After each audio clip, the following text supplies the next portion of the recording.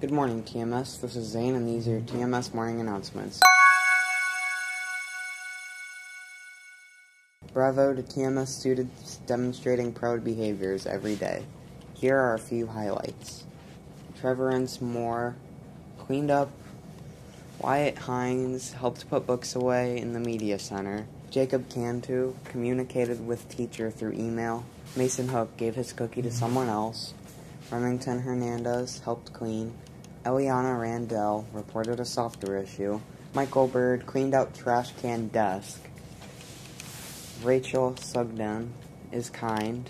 Tiffin Moore is helpful. How have you shown your proud behaviors lately? These have been your TMS morning announcements. Have a wintry Wednesday.